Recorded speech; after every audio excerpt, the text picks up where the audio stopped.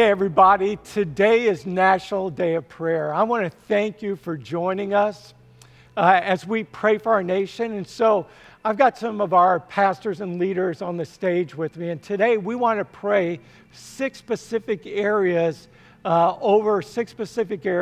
our nation. Now, as we do this, we want you to pray along. Maybe what you want to do is after we pray for something, put it on pause and then you pray for that topic that we're praying for. But as a church, we want to lift these areas up. And I want to start, especially as we've been walking through Revelation and looking at those 7 churches, I want to start by praying for the church in America. So would you join me? Father God, you have said that you're going to build your church and the gates of Hades will not prevail against it. That God, your church is your bride, and it is, Lord, the organization that you're using to bring the gospel to this nation. And yet, Lord, so many churches today are in trouble. Some because they have walked away from your word and they're allowing things in the church that shouldn't be there. Some because of no vision and maybe tradition has taken over. Some churches even feel defeated. So, Lord, I pray right now that you would strengthen your pastors, that you would strengthen leaders, that the church would return back to what you've called us to do. I pray for pastors who will boldly preach the truth from the pulpit, for leaders who will live it out, for those in the church that God will demand that the church carry out the mission that you've given us. And so, Lord, we lift the churches up in America because we know that change is not going to happen through the government or through the economy. It's going to be through your churches preaching your word boldly. And we lift that up to you today especially as we pray for our nation. Hello, everyone. My name is Joel Ramos, and I am the Spanish community pastor.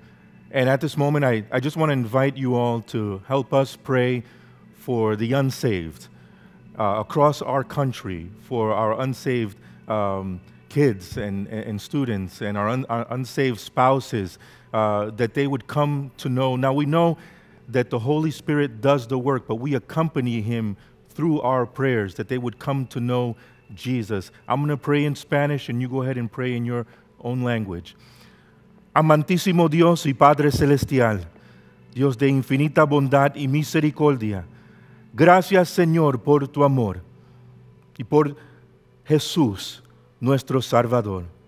De esta manera, Espíritu Santo, nos reunimos en un solo pensar, en un solo espíritu, para pedirte a ti por la salvación de los que todavía no te conocen, nuestros hijos que todavía no te conocen, nuestros cónyuges, nuestros familiares, nuestras amistades, a través de toda esta nación, Señor.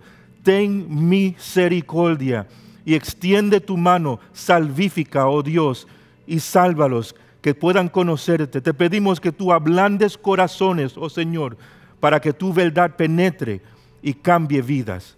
Te lo pedimos en el dulce nombre de Jesús.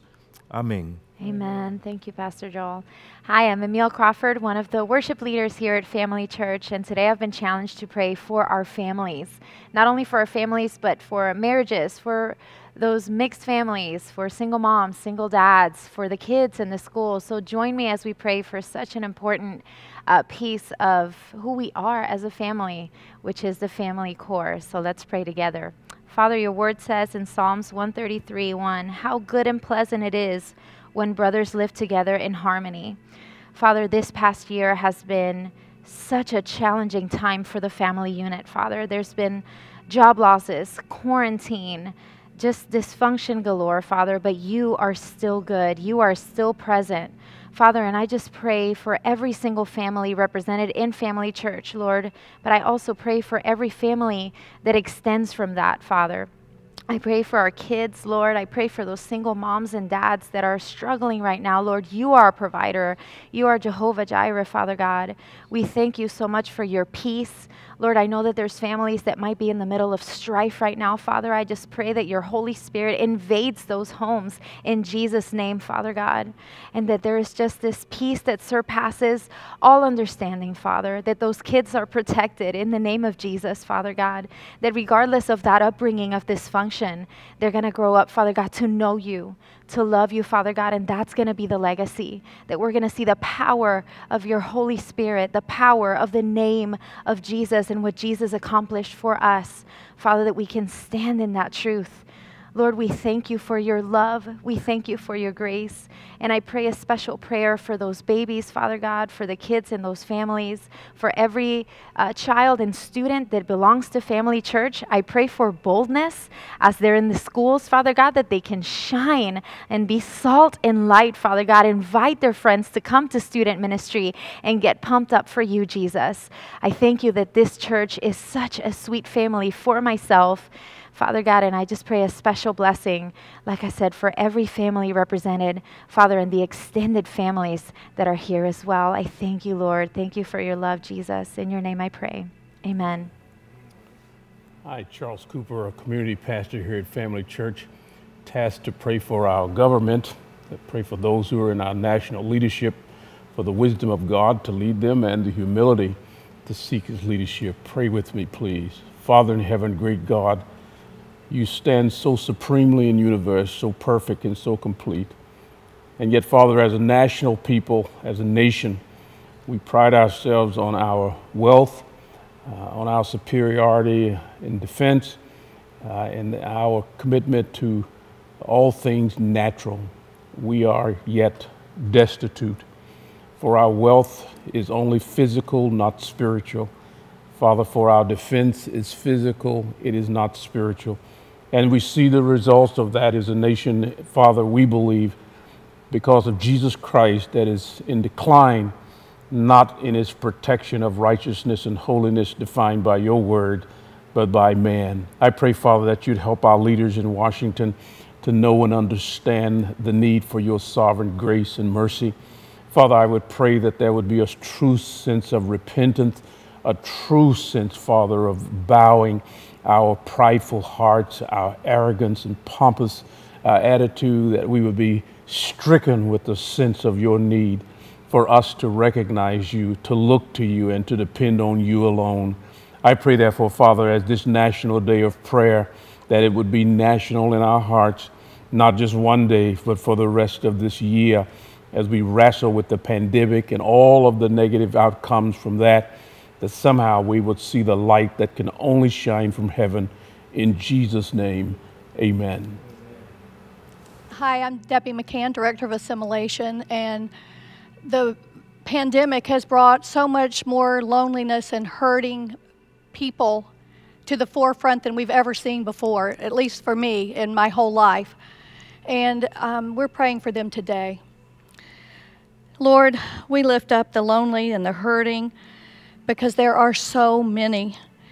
And I pray that you will absolutely pierce our hearts, and that you will open the eyes of our hearts and our eyes, that when people come into the church, that we recognize that they are hurting and that they are lonely, and they're here to have fellowship and to meet people and to be at one with you. And we have an obligation and a responsibility, but more than anything, we have a privilege to meet them where they are. And I pray, Father, that we are going to recognize the tissues balled up in a hand, the red eyes, the confusion, whatever it is that's just bringing them here, and maybe they don't even know why they're here, but they just want to be around people. And we call ourselves a family. And Lord, I pray that we welcome them in as family, that they are going to know when they get here that we understand, that we want to meet them where they are, that we are going to walk with them and pray for them and encourage them to the point where someday they will be able to do that with others. That's the whole goal, is to watch as and help in the transformation as they become Christ followers and image bearers. And Lord, we thank you so much for just being able to do this here in the church. But Lord, I ask that each one of us will be prompted to look outside the church, in the context of the church, but out in our communities and neighborhoods and workplaces, and that we will see the hurting there, and we will be able to point them to you, that we will practice the one another's, and that you are going to be glorified through every bit of it, Lord. And we're all going to be blessed because we were obedient to you. And we ask it all in your name we pray, Jesus. Amen. Hi, I am Lécio Dornas, Brazilian community pastor here at the Family Church. We are now going to pray for the nation, economy, and all the issues about the financials and job that our country is suffering today. I will pray in Portuguese. Please pray with me. Senhor, nosso Deus e nosso Pai, nós louvamos o Teu nome por esse país. Nós te agradecemos pela história desse país e colocamos agora, Pai, neste Dia Nacional de Oração, a América diante do Senhor. E pedimos, Senhor Deus, que Tu abençoes a economia deste país. Nós sabemos, Pai, o impacto da economia na vida das pessoas, das famílias, de diversos setores da sociedade. Mas nós sabemos também, ó Pai, que este país pertence ao Senhor. E nós pedimos em nome de Jesus que o Senhor estenda a Tua mão santa, poderosa e graciosa sobre as mentes que administram as coisas da economia neste país. Cada pessoa que tem, ó Pai, a oportunidade de tomar decisões, cada pessoa que influencia, Pai, nos rumos da economia da América, que o Teu Santo Espírito possa estar guiando essas pessoas, dando-lhes sabedoria vinda do alto, para que a economia possa prover para as pessoas condições de vida melhor a cada dia. Toma conta, Pai, da nossa grande casa chamada América, nessa questão da economia, das finanças, que as pessoas que estão sem o seu trabalho possam, ó Pai, encontrar um novo trabalho. Aqueles que perderam, ó Pai, horas de trabalho possam recuperá-las para que as suas famílias cresçam e se desenvolvam na Tua paz. Eu peço a Tua bênção sobre a economia da América, em nome de Jesus. Amém. Amen. I want to thank you guys for joining us in this short video, and may this kind of be just a seed to lead us all to pray, not just today, but like Coop said, every day for our nation, to pray for families, to pray for revival in this nation, to pray for those who are lonely, to pray for those who are unemployed and for our economy, and then to pray that the church truly would be the church. I want to encourage you to share this with others and have others pray. And let's ask God to do a mighty work in our nation. This year, more than ever, I think I've been drawn to the fact that prayer changes things, and we have an opportunity to intercede on behalf of our nation. So let's do that together. Love you guys. If you're in town, hope to see you this weekend in one of our campuses, one of our services. I want to thank you guys so much for joining us. Blessings.